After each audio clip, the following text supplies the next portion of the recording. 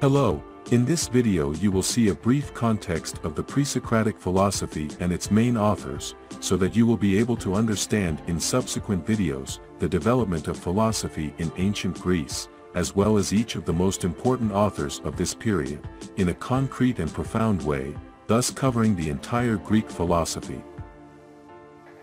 Greek philosophy was born in the Greek cities of Asia Minor, Ionia, from the first reflections of the Presocratics, centered on nature, based on rational thought or logos. Logos is a term derived from Greek and means the word as meditated, reflected or reasoned, and can also be understood as thought.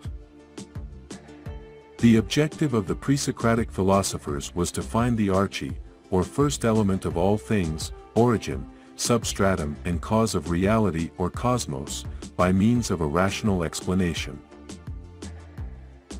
The search for a substance that would remain permanent, intact in the face of change, becoming the search for essence versus appearance, for the universal versus the particular, which would later lay the foundations of subsequent philosophical explanations.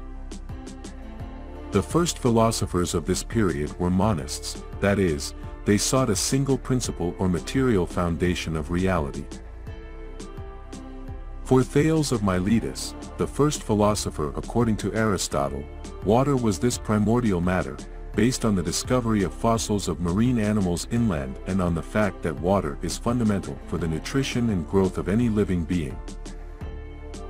Was a Greek philosopher, mathematician, geometrician, physicist and legislator. He lived and died in Miletus, a Greek polis located on the Ionian coast in present-day Turkey.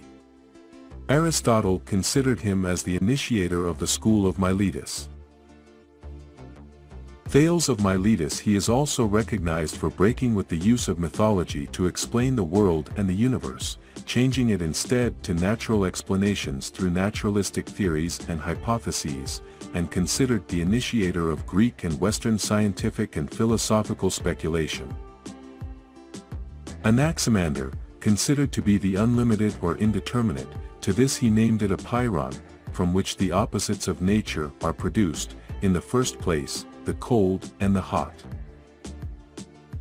He is also credited with a terrestrial chart, the measurement of the solstices and equinoxes, work to determine the distance and size of the stars and the assertion that the Earth is cylindrical and occupies the center of the universe. For Anaximander, the principle is the apeiron, that is, the indefinite, indeterminate and unlimited. That which is the principle of determination of all reality must be indeterminate, and precisely the apeiron abstractly designates this quality. The apeiron is eternal, always active and semoving, that is, it moves by itself. It is immortal, indestructible, unbegotten and imperishable, and from it all things are begotten. Everything goes out and everything returns to the apeiron according to a necessary cycle.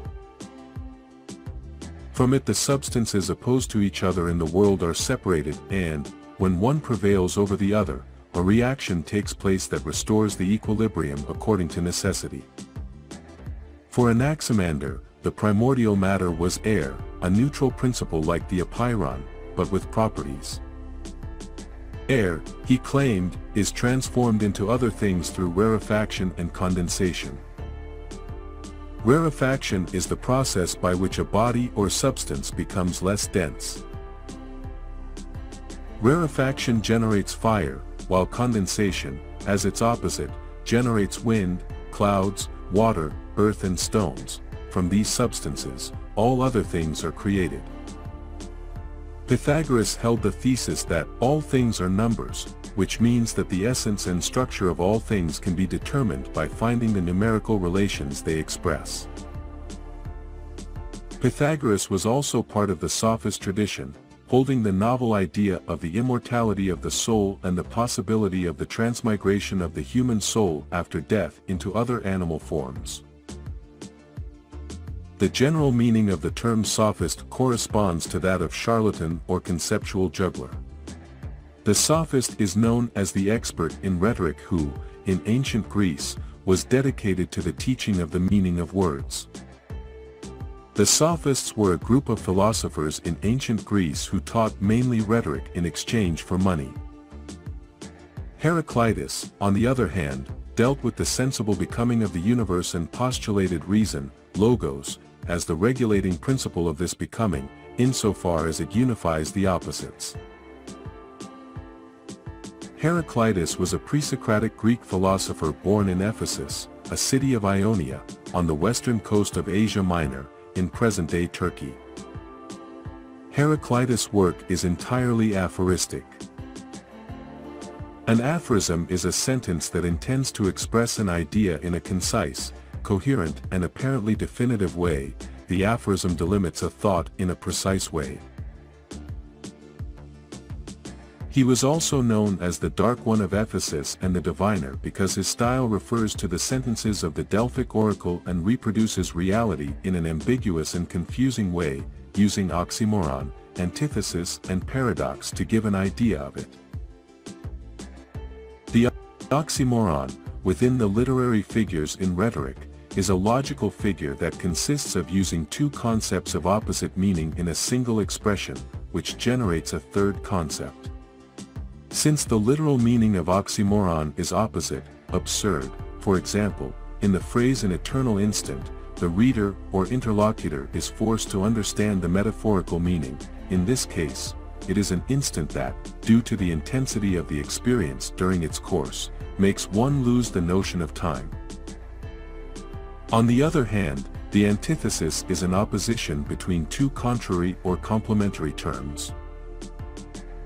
Paradox or antilogy is an idea logically contradictory or opposed to what is considered true to the general opinion. In rhetoric, it is a figure of thought that consists of using expressions or phrases that imply contradiction. Paradox also makes it possible to demonstrate the limitations of human understanding. For Heraclitus, reality is in perpetual change, each opposite tends towards its opposite, in a process with order and measure, according to the logos. In the manner of his predecessors, he conceived fire, always alive, as the principle or foundation of the universe, although understanding it as an image of perpetual becoming, rather than as a material element constitutive of all things. On the contrary, for Parmenides of Elea, reality is one and immutable. Parmenides was a Greek philosopher. He was born between 530 BC and 515 BC, in the city of Elea, a Greek colony of Magna Graecia in southern Italy. As far as we can deduce from the preserved testimonies, the poem of Parmenides represents a divine revelation divided into two parts. The first deals with the way of truth, where he deals with that which is, or entity, and expounds several arguments that demonstrate its attributes. It is alien to generation and corruption and therefore is not begotten and is indestructible. It is the only thing that truly exists, thus denying the existence of nothingness. It is homogeneous, immobile and perfect. The second deals with the way of the opinions of mortals, where he deals with matters such as the constitution and location of the stars, various meteorological and geographical phenomena, and the origin of man, building a complete cosmological doctrine. For Parmenides there is being, while there is no non-being. Having established this, change or becoming is impossible if non-being does not exist, the impossibility of which is demonstrable through logic.